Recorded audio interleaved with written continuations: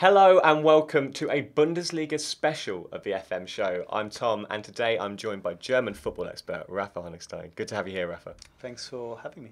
So Rafa's going to help us take a look at some of the clubs and players in the Bundesliga that have really stood out over the course of this season, and also might be worth you guys taking a look at in FM19 as well. We're going to be looking at clubs with interesting philosophies, some nice tactical elements in there as well, some advice on where you can maybe improve on them in FM19, as well as players you may wish to sign or look to develop for your own team. So we're going to start by looking at Bayer Leverkusen. Let's jump straight into it.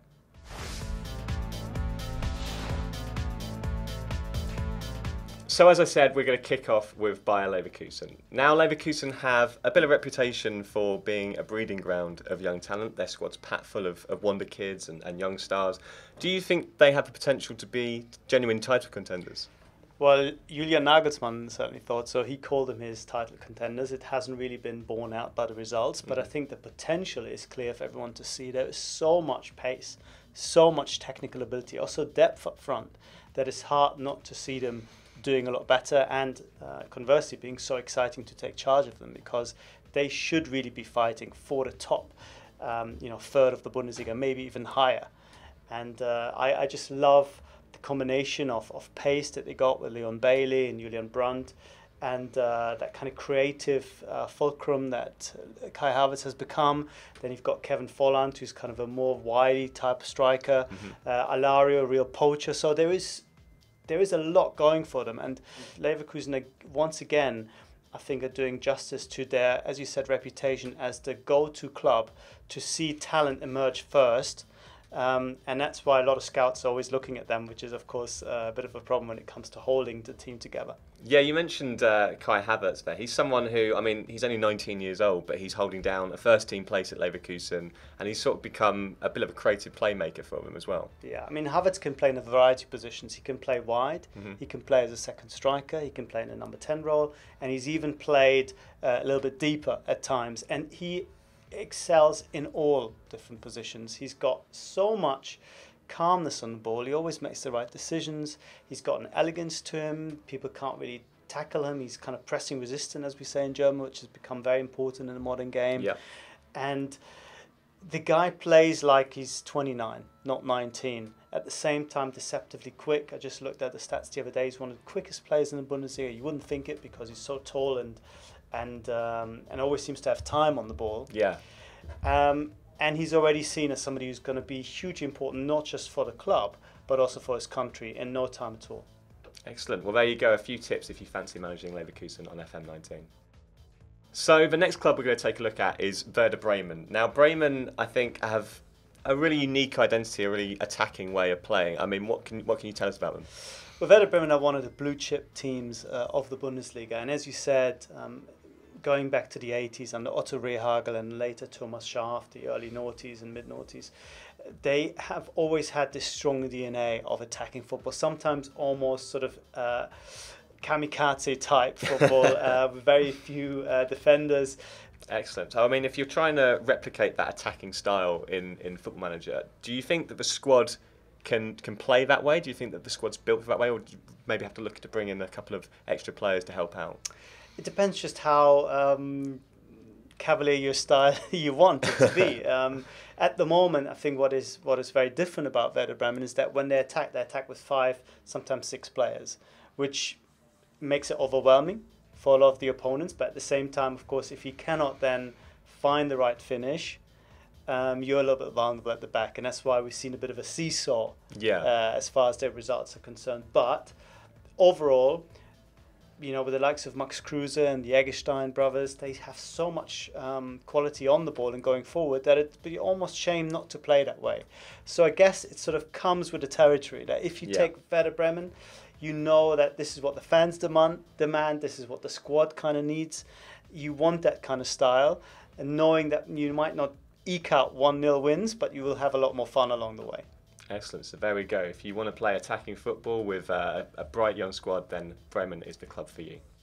So we're going to move on now to talk about Hertha Berlin. Now, Hertha are a club that are very dear to my heart. I had a very entertaining save with them on FM 17, won the league. So Well done. thank you very Congratulations. much. Thank you. One of the players that's caught the eye this season is Lazaro, who's, I mean, he's playing at right back basically, but still chipping in with goals and assists. He's an exciting player to watch, and I think when you're talking about building on top of that foundation, he's the sort of player that certainly adds to the mix, and it's something they haven't had before really in that role. You're absolutely right. I think so far they've up until the season they were known for the solidity, and the real quality came in front of goal, but now it's more evenly spread, and Lazaro is a perfect example. He is really a attacking midfielder by trade, but has been playing as a wing back, has been playing as a right back, and it makes such a big difference if you have a right back that can attack and can join and can do things and has at the same time the muscularity and the physical presence to defend really well. I think there's a good reason to believe that he might be the next sort of superstar in that position. David Alaba comparisons are inevitable because he's also Austrian, and Austria don't produce that many amazing players, but I think they are warranted because he has the same makings of a guy who might be a very good midfielder, but could be an absolute world beater in the fullback positions, which always seem to be very difficult to fill adequately. But we could also mention Javaro de Rosun, who's come in.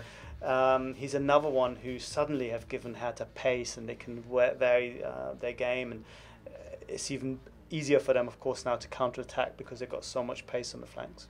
Yeah, do you think, so obviously we talk about counter-attack there, do you think they have the ability over some of the, maybe less talented squads in the league? Do you think they have ability to dominate games that they couldn't do before? I think that would be the next step in their development. I think they, at the moment, they're still set up to contain and then be quite vertical, quite direct. I mean, that in a way is their secret. And I think they still need to maybe add one or two ball-playing central midfielders. Right now, it's, even if the formation isn't always that way, it's still, in my mind, it's a 4-4-2 with 4 midfielders and 2 strikers, and sometimes the different parts of the team are not always as joined up as some of the better sides are with the fluidity. But it doesn't really matter because they can still maximize those opportunities that they create. They don't need a lot of chances. That's still part of their DNA and the Pardadei.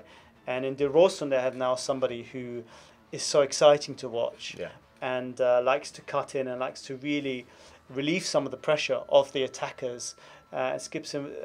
Puts in a performance in part as far as the goals are concerned. And if you were talking about exciting players, I think him and Lazaro have to be mentioned in the same breath because they are sort of the new face of this very exciting Hertha side. Well, there we go. If you want to try out one of the new counter-attacking styles in FM19, then maybe Hertha are the club for you. Now we're going to move on to a club that have, quite frankly, been dominating the league this season and also performing quite well in Europe, and that is, of course, Borussia Dortmund. And Dortmund, obviously, one of the biggest clubs in Germany. But this season, they're absolutely flying. They come out the blocks and won, virtually every single game. And it's all down to a real mix of youth and experience. You're right. I think there is a wonderful blend between not just youth and experience, but also muscularity and physical presence and an ability to have that kind of mentality that you sometimes need to do the less glamorous stuff in Axel Witsel and Thomas Delaney. They've brought in sort of a new holding midfield all by themselves. And then on top, you've got this unbelievable amount of quality, both in terms of the numbers, but also in terms of the quality of the players. There's so much there. I mean, if Mario Götze can't get into the squad sometimes, you just know that this is a good team. Yeah, well, there you go. I mean, let's talk about a player who I think has been making headlines, certainly on this side of Europe as well, Jadon Sancho. Now, someone who, a familiar name, I think, to many, not just FM fans, but English football fans, who has taken that sort of, now is a more established route to joining the Bundesliga as a young player and being given that first team football, and he's taken full advantage of it.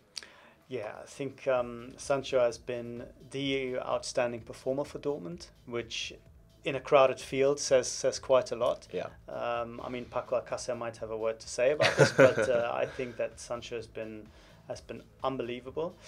And this has come on the back of half a season last year, where in Dortmund they were saying, yeah, he's great, but he still makes so many wrong decisions, and his inexperience is telling, he tries too hard a little bit. And suddenly he's gone from sort of a hot and cold player and that inconsistency to being 100% on and focused and sharp and producing every single game, which at his age is a real miracle. And I think it's not just testament to him and his maturity, but also to Lucien Favre and the team around them, which have all given him a platform to shine and to suddenly go from one of the budding talents to a guy that can start for one of the best teams in Europe. And Dortmund are one of the best teams in Europe, and certainly the most fun team in Europe, if you ask me. Yeah, definitely. I mean, an attacking style, goals for fun, and it's bearing true in the league and in Europe. So there we go. Dortmund, obviously, as I said, one of the most popular saves already, but definitely worth checking out on FM19 as well. The final team we're going to look at is Borussia Mönchengladbach, who are a team that have not only a rich heritage in German football, but also one of the most well-supported teams in the country as well. I mean, what can you tell us about the current squad? Well, Borussia Mönchengladbach in Germany are synonymous with youth. Mm-hmm. They're the foals, which kind of feeds into that idea. And they're synonymous with free-flowing attacking football. Right. Really, since the late 70s, they've been trying to play that way, and they're trying to come back to the glory days, which has brought them a big fan base all over Germany. I think it's hard to understand just how well supported they are. A lot of people sort of have them as their second club. Right. Or if you grew up in a place that didn't have a big team, you would have adopted Borussia Mönchengladbach in the 70s or 80s. So still massive following. And they're all getting very excited because this is a team with Thorgan Hazard, with Jonas Hoffmann, with Alexander Play up front, that plays some really good stuff under Dieter Hecking. He's not always been able to sustain the kind of momentum that they built up a few years ago when they got back into European competition. But I think there's a sense that this year they're once again being true to their kind of tradition and their traditional values as one of the most exciting teams in Germany. So for Gladbach to take the next step, where do you think they need to strengthen, and where do you think people who are going to take charge of them on FM should be looking to prioritise bringing players in? I still think that the fullbacks can do with a bit of an upgrade. It's a really difficult area to find good players. A lot of teams looking for fullbacks all the time, and for the likes of Borussia Mönchengladbach, who don't necessarily have the biggest budget, it's a problem area, I would say. And you wonder if they could play a bit more football. When they lost Mo Dahoud to Borussia Dortmund, I think his sort of, I wouldn't say gap, but his ability to be the classic number 8 who does a little bit of everything hasn't quite been filled yet. In Zakaria, they have a really exciting guy coming through, young Swiss international, but he hasn't quite established himself just yet.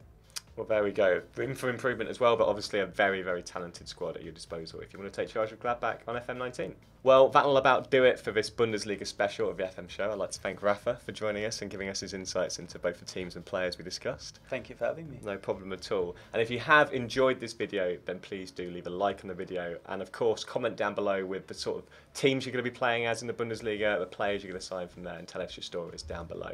And don't forget to subscribe as well to the Football Manager YouTube channel to find out all the latest goings on at the FM show and much, much more besides. But that'll about do it for this episode. We'll see you again very, very soon. Bye, guys.